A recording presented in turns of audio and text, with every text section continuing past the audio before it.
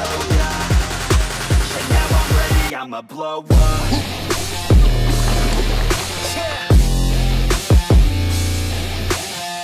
What's up guys? In today's video I'm going to show you guys how to troll with live bait to catch big bass. Now you can do this with any kind of live bait, but today we're going to be using big live golden shiners. You can do this with bluegill or shad or store-bought shiners, whatever kind of bait you have in your area. But I've been live bait fishing since I was a kid, so this is one topic that I do have a lot of experience on, and I have caught a lot of big bass fishing with live bait. And if you haven't seen those videos, I'm going to put an end card up here, and I'm going to put an end screen at the end of the video, and I'm going to put it in the description where you guys can go check those big bass live bait videos out. But with anytime you go live bait fishing, first thing you got to do is catch live bait. So that's where we're going to start this video at. I'm going to show you guys how we're catching the shiners. Let's go.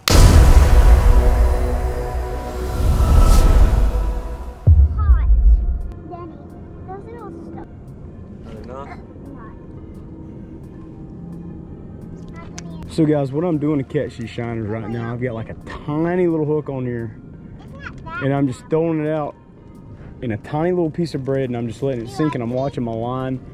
And then whenever the line starts moving, I'll pull up really slow, because if you pull up fast, you'll pull that little hook out of their mouth.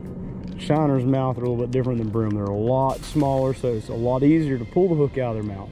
And if you use a bigger hook, a lot of times you won't even get the hook in them. They'll just come up and nibble at it, and they won't even get that whole hook in their mouth.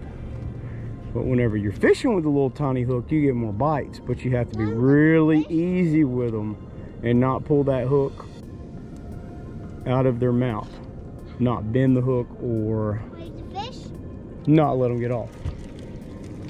He's fishing with a cork up there. Sometimes cork works better, sometimes free lining like I'm doing now works better. Just depends on what kind of mood they're in. Sometimes they want Burger King, sometimes they want Zaxby's. Ooh, ooh, ooh, ooh, I got him. Ooh, I got him. Ooh, I got him.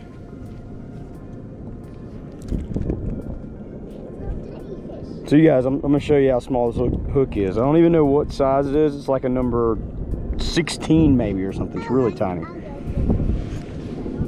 But look how small that shiner's mouth is. See how little his mouth is?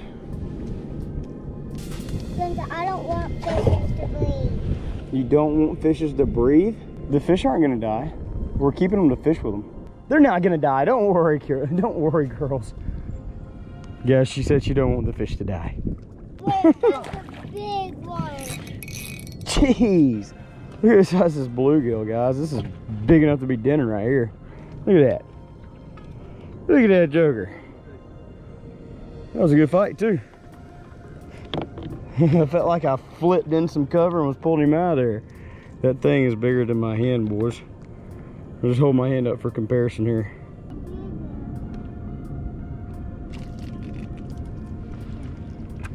Real or? No, shiners. They're all shiners. Come on, shiner. Just get in that bucket for now. I'm going to show you guys my shiner setup real quick.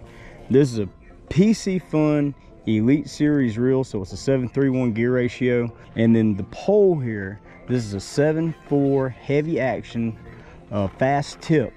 So it's really stiff, and I got 60-pound braid on, so if I hook a fish, I'm gonna be able to pull him in. This is a 3/0 flipping hook.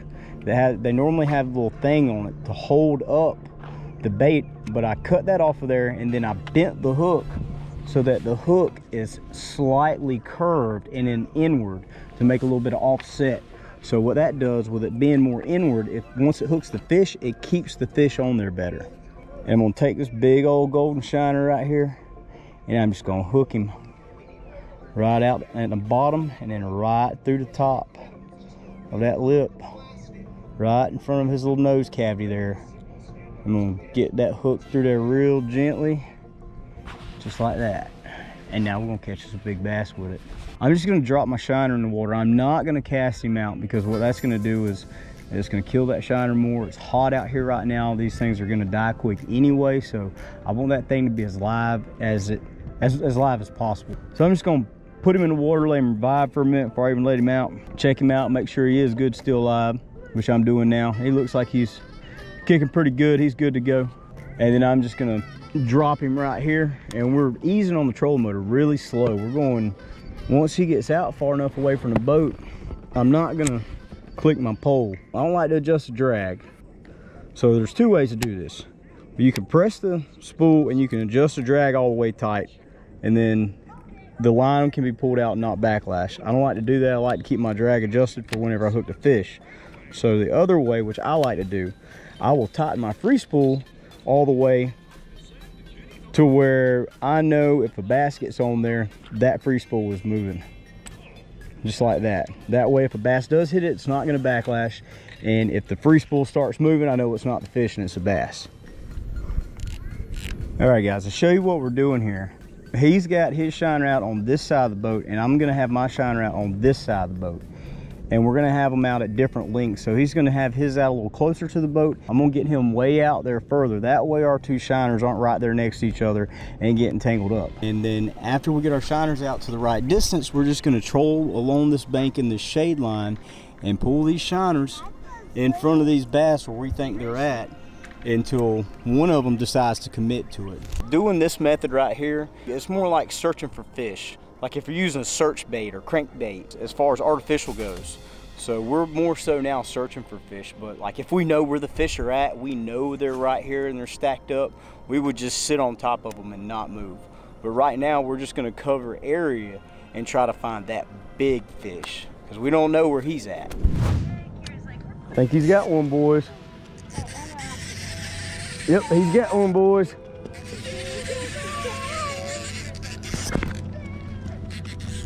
He's got one, boys.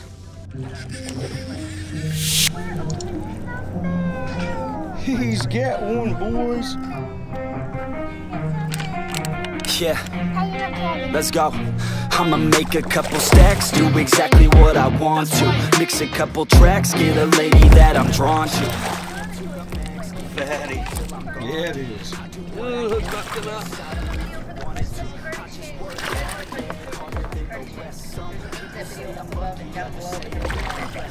There you go. Finally caught one. That's a boy.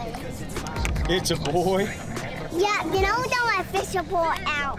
How you know it's a boy? Here we go. 4 pounds? Yeah, he's definitely 4. Definitely. And y'all don't even know how young ya. And now I'm ready taking over. Cause every day I'm getting closer. Just look at everything I'll show ya. And now I'm ready, I'ma blow. They want the best. Oh, there it went. There it went, boys. They want the best of me now. Best of me now. Best of me now. Best of me. Oh, yep, I got the hook in him. Got the hook in him. Oh, it's a tank. It's a tank. It's a tank. Got the hook in him. It's a tank. How big is? Jeez, dude. How big is this thing? At least. I can't get him up. God. Oh yeah, he's a tank all day long. That's a big one. Got him. What in the heck? Is that a mom? Check him out, boys. Look at that fat pigger right there. That's every bit of 6.5 pounds. Is that a mom? All right, guys, we're gonna go ahead and release this tank. Thing's huge. Daddy, I can't do it. This is bottle. Get a little bit revived here. Fins are kicking. There she is. She's on. Live bait fishing, boys. That's what you get. Tanks. If you like this video, guys, please hit that thumbs up. And if you want to see more live bait videos, drop that in the comments, and we'll see you again next time. I'ma blow up. Yeah.